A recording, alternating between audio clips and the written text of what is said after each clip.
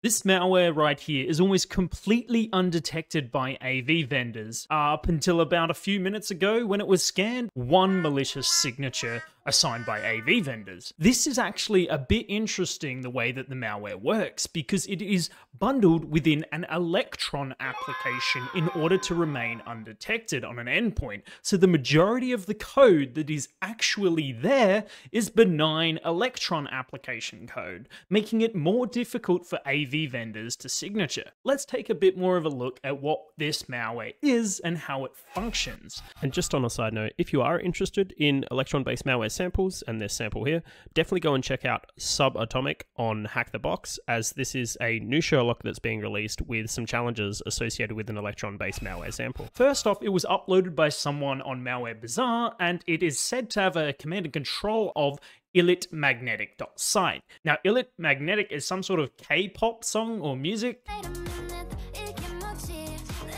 and it was downloaded from this other website called serenitTherapy.xyz.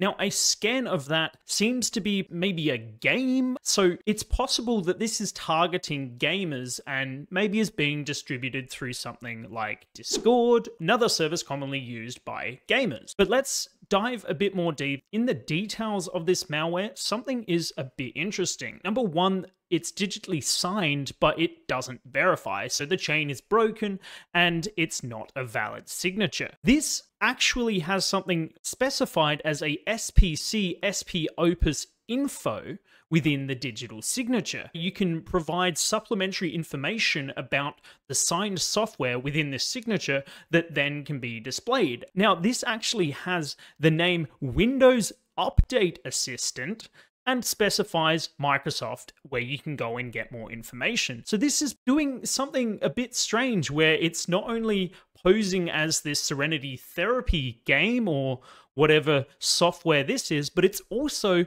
posing as Windows Update. ¿Por qué no los dos?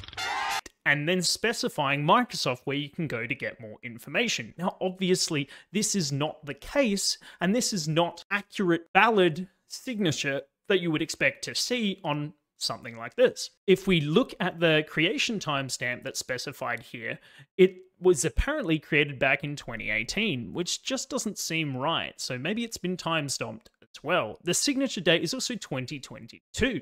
So maybe this is a signature that has been stolen from a legitimate Microsoft piece of software or update and has been embedded on this installer. But let's dive a bit deeper. So first off, this is NSIS. So using Detected Easy, we can determine that this is the Nullsoft Scriptable Install System installer, which means that we have the ability to use something like 7-zip to extract the files contained within this installer. Now, if we look into that, there is a plugins directory, an uninstaller directory, and an NSI that specifies how the installer is going to function.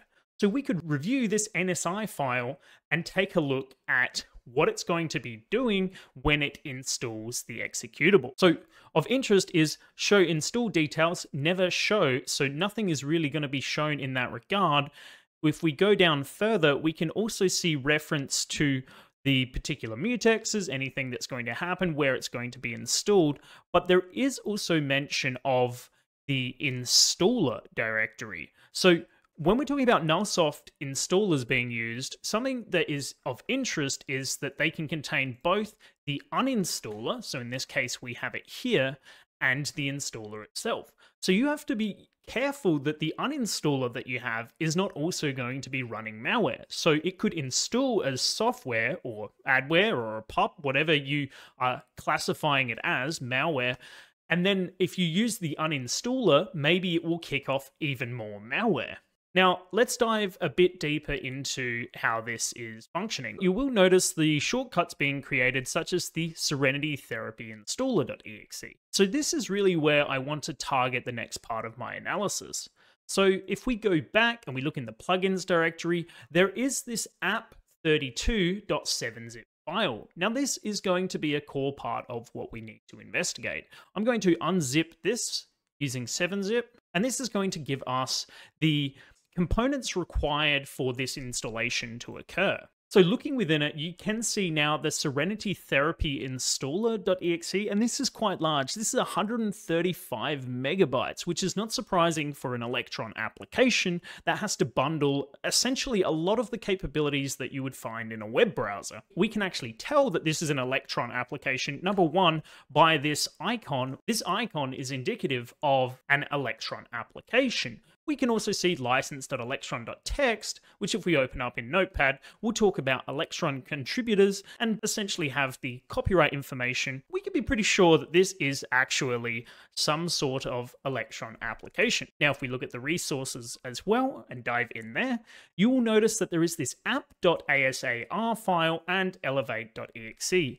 Now, where we want to focus our efforts is the app.asar file, because we can actually essentially decompile the scripts that's going to be running whenever this malware functions. So we have to remember that this is going to work similar to a web browser, and it's going to be interpreting scripts. So malicious scripts is where we should focus a lot of our efforts in reversing. There's a couple of ways that we can get the contents of this ASAR package.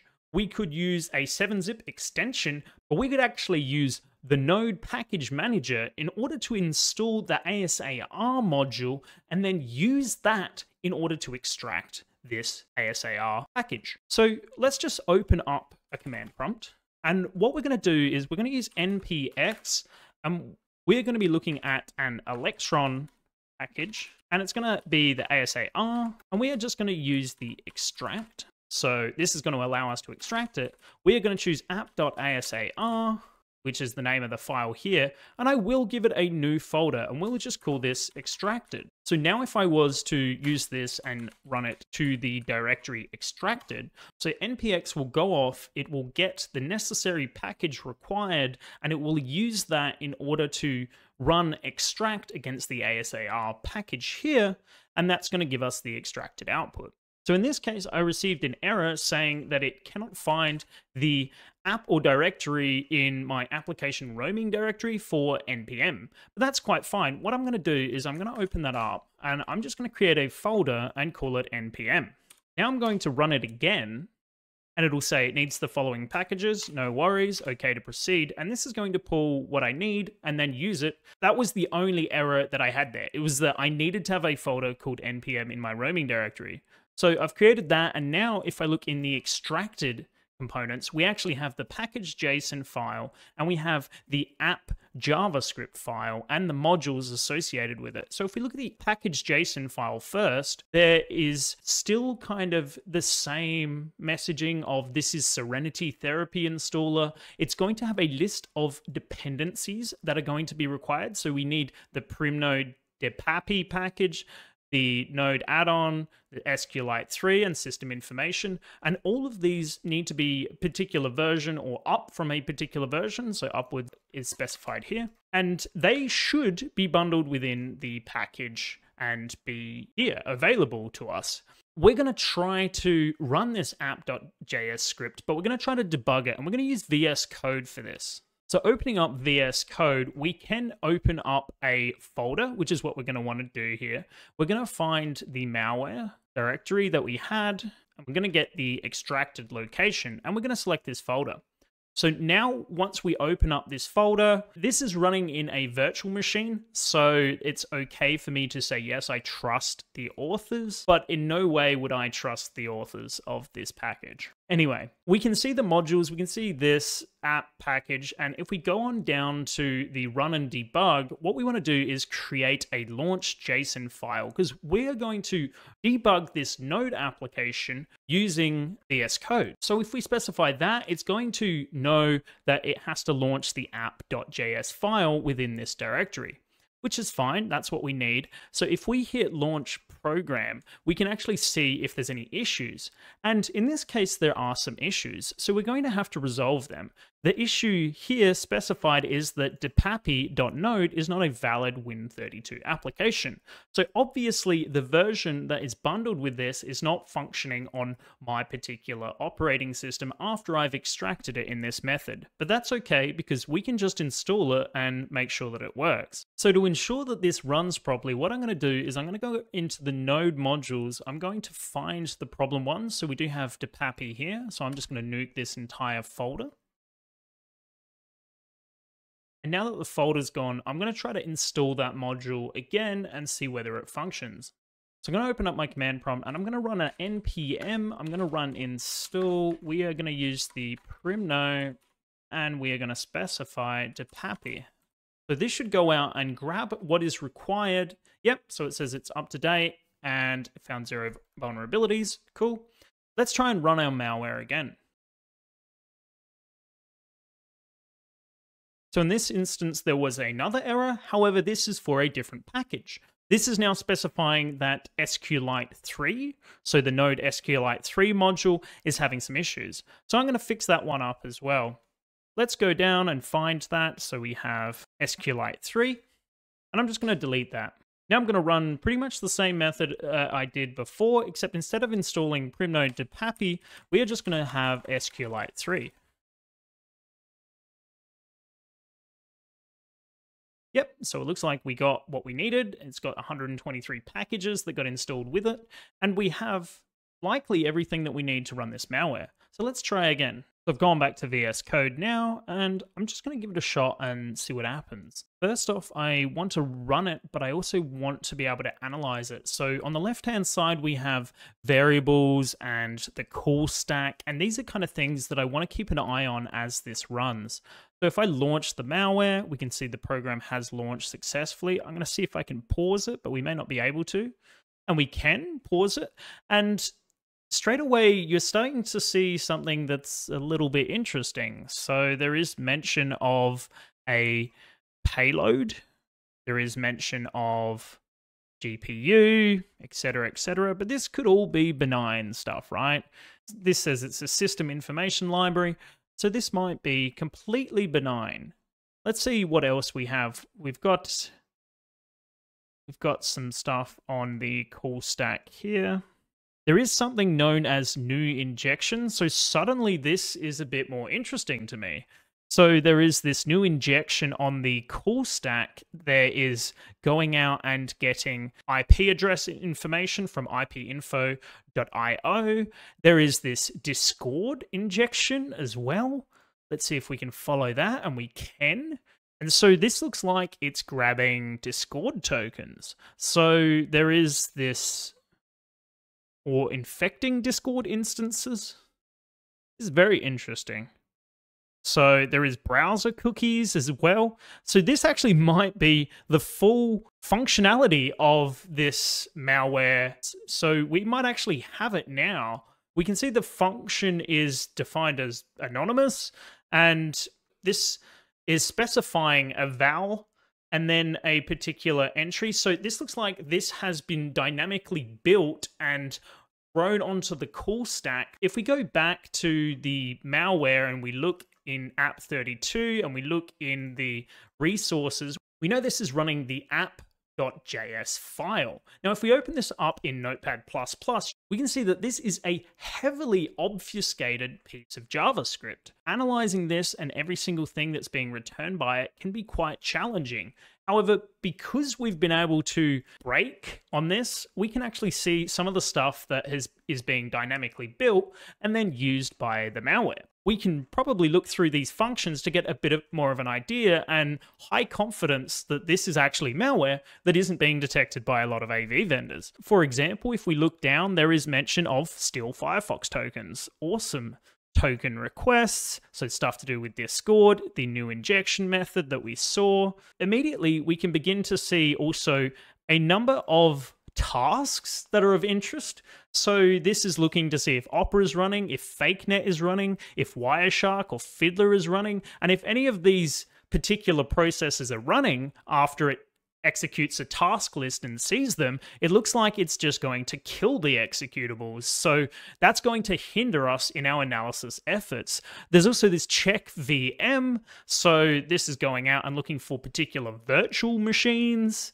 There is the Elite Magnetic Site API, a user ID specified here, and logout Discord. So this looks like configuration options for this piece of malware. So maybe there is some sort of specification as to whether someone is infected with this, whether it will kick them out of their Discord session or not. So this is actually really interesting. This is quite possibly everything that we need to know. So let's comb over it and see what this malware is doing. So first off, the malware is taking a look at the total memory that has been assigned to the machine. And if it is less than 1024 by 1024 by 1024, so what are you looking at there? You're looking at kilobytes or bytes to kilobytes to megabytes. Basically, if you haven't got more than 2 gigs of RAM by the looks of things, then it's just going to exit and it's not going to do anything.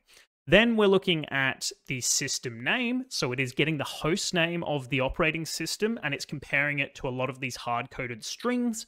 And if none of them match, then it continues. Otherwise, it exits. So there's obviously some checking to see if this is running in a VM, which ironically is the name of the function. Now there is the task list to task kill that we spoke about before. So this is also looking for stuff like VirtualBox and VMware tools. So if any of these things, or Joe's Sandbox by the looks of things, JoeBox server, if any of these things are seen, it's once again just going to, actually this time is going to kill those executables to hinder analysis. So it's not going to exit itself, it's just going to kill those executables so they don't get anything during their detonation. Then there's getting Discord tokens. So this is likely getting the particular token that is saved on your system and then using that in order to allow them to authenticate as you. So this is a bit interesting, and it is looking for encrypted tokens with a regex that's been specified here.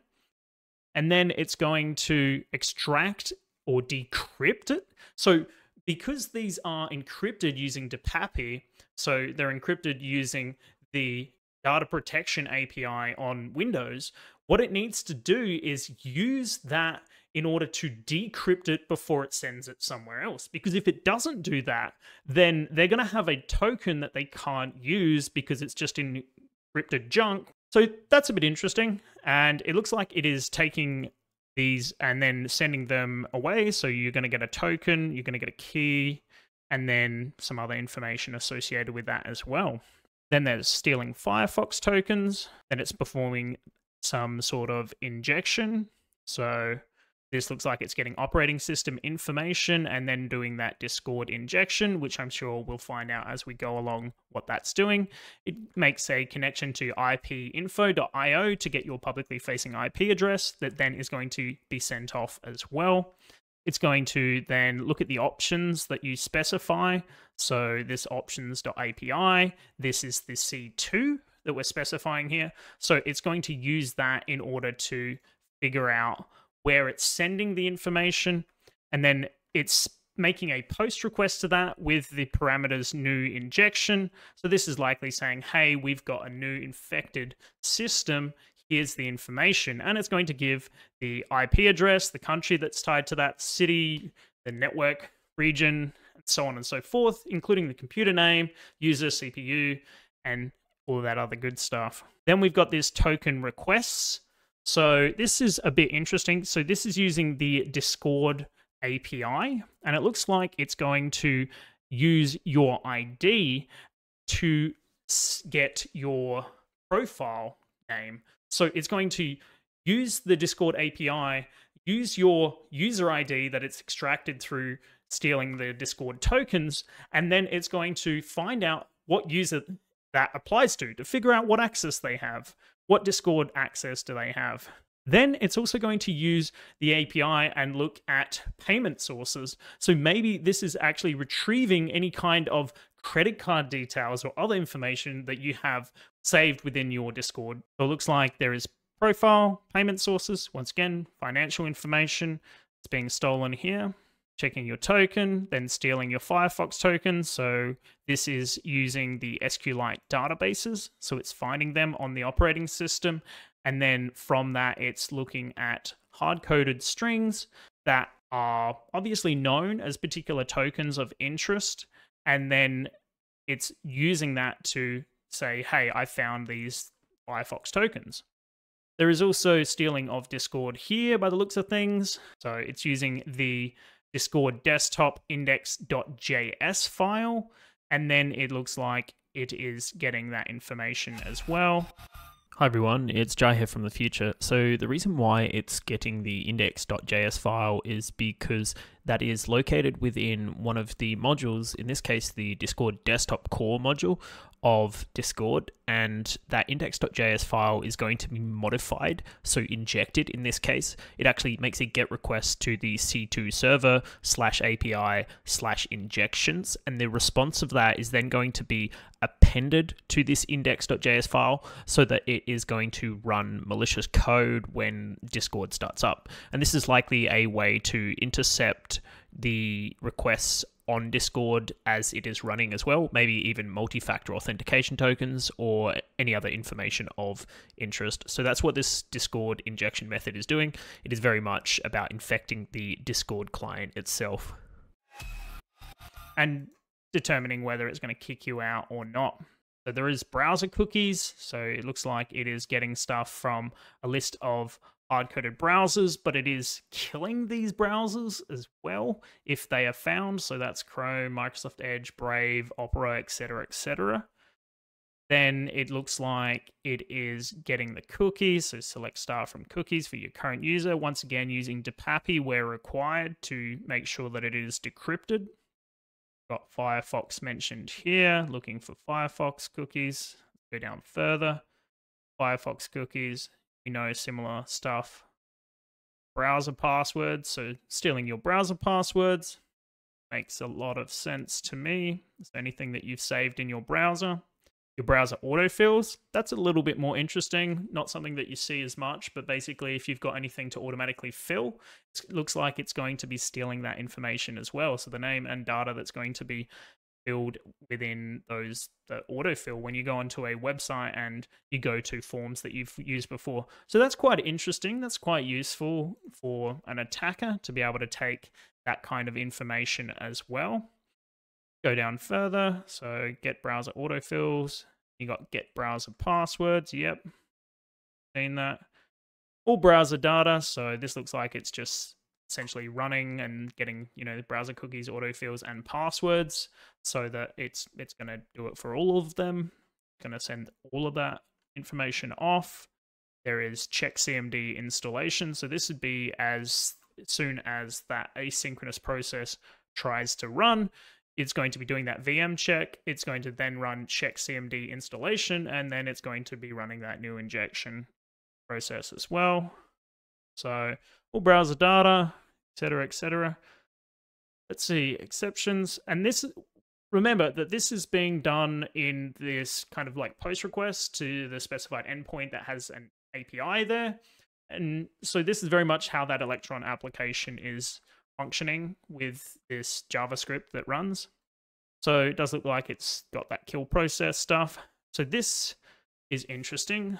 So it's checking to see if CMD doesn't exist at C Windows System 32.